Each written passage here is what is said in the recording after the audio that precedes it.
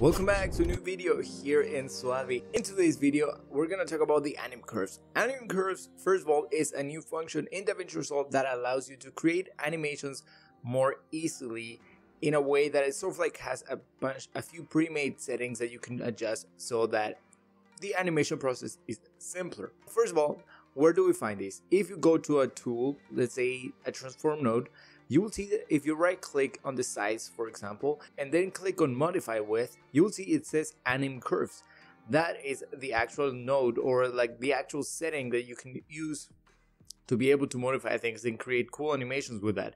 But there is one thing that happens if you try to use these with the positioning options. Well, the thing is that it doesn't actually show up. So there's one way you could do this, but it's sort of like limited. And the reason for this is that the positioning settings that you could adjust are 2-in-1 basically. So there's the vertical and there's the horizontal. So I think that is the reason why it doesn't allow you to directly add it or input it there. So let's jump into the computer so I can show you real quick this workaround that I found out when I was working on a really cool thing that maybe I'll share it. Maybe I'll share it in another video because it's still just an idea, a floating idea of another sort of like side little business that I thought of. Maybe I'll tell you more about it in another video, but let's just jump into the tutorial right now. Okay, so here we are inside Fusion, and let me just create a background node, and we're gonna create a text node to go with it because that's what I was trying to do when I was sort of like figure out these Anim Curves workaround. Okay, so let's write a random text. And first of all, if you want to do a text and want to use it for a text node, what you will have to do is go to the layout section. If you have a different type of node, like a merge node, for example, they will automatically show the different settings here. And as you can see, you see the different options, like for the angle and like, but for the positioning, it does not. Okay, so what I did to be able to use the Anim Curves with the positioning settings was, the first thing that I did was I right click and then I click animate, and then this will open the modifier tool here, and it will sort of like create a path for our positioning values. And here you can also move around these things, but you will realize that what I did was, you can also get rid of this displacement, and then I use this size option to connect these to an Anim Curves because this one does allow us to do so. So if we do that, then we'll see. Let me just press this pin here so we can have both of them open at the same time, and you will see that right now it's not really doing anything, and that's because the way that it works is it takes into account the path that you are using. So if I move these here like that sort of creates a path. We're not really seeing it right now, but if I press play, then it does that. And the way that I'm saying like that you can use this is that then you can move around and you can play around with these different values to see where you want your object to be going. You just gotta make sure that the last keyframe is the one that you can edit. For some reason, for the first keyframe, if you try to move it, it disappears. This could be a bug, or this could be just an inconsistency because of the size being 0 here.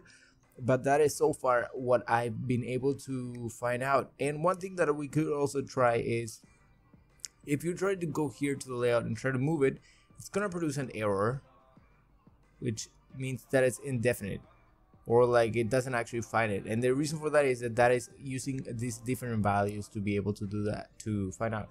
But yeah, so that is how you would be able to do so. For some reason, there isn't really a specific way of being able to adjust the initial keyframe, because if we go to frame 1 and we move it, we will see that it goes crazy completely. But if we want to work around these, we can probably just like play around with the scale values to be able to fix it and make it go where we want it to go. But so what I do is, let's say you want to start it from there, and it sort of like always goes back to the center. So what you can do is go a little bit ahead and then use this pivot point to move the beginning, like the center of the path. And then we go back to the end, and then we can maybe adjust these to be right here in the middle, let's say. And that way we can have our title coming from the top. And we can also add a mask maybe here. And that way our title is just gonna show up sort of like falling from the sky, and then using a soft edge. And then we invert this mask.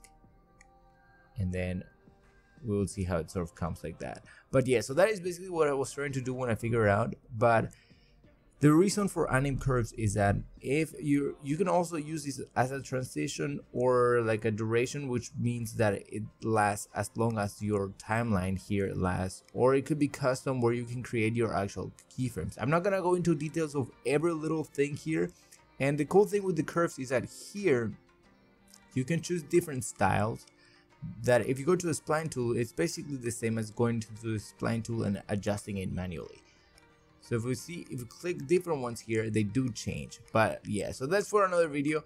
I'm just gonna go back and showing you what I wanted to show you. So that is basically the basis of how you would go about using it with the positioning values.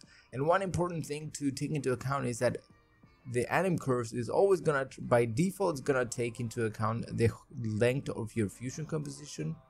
So you want to make sure that your fusion composition is the right length, because otherwise you would have to adjust the duration here and the different settings here, so it doesn't actually last as much as you wanted, or like, so it actually lasts as long as you want it. If you press mirror, this is gonna be cut to half basically, because it's just gonna do sort of like a bounce back effect. So it just comes in and jumps out right all the way back.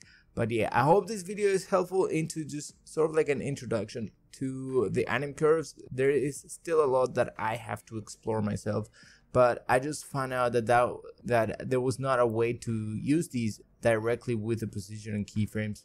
But so then I figured out sort of like this workaround that you could use to play around with it a little bit. But yeah, if you want me to make a full-on, more in-depth video of the Anim Curves, then let me know down in the comments and I can try to do that. So let's go back into the real world.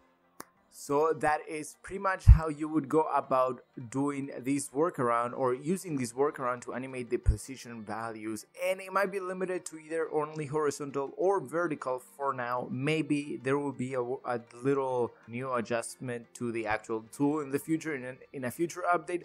But for now, that is what you would have to do and deal with. And that is what we have. But as always, we gotta do the most with what we have. So without further ado, I just want to say thanks for watching. If you enjoyed this video, don't forget to give it a like. And maybe we can reach 1,000 subs before the end of the year. If you are not subscribed and you want to see more content and be ready for everything that's coming for next year, make sure to press that subscribe button right there. And that is pretty much it. So I hope to see you in the next video here in SUALVI. Bye.